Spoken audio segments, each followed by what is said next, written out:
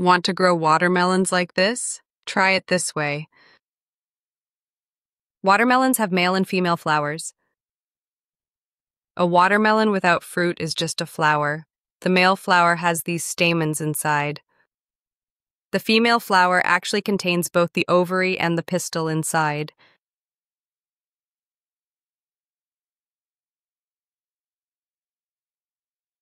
After I remove all the petals from the male flower, only the stamens remain. So only stamens are left inside. This gently on the female flower.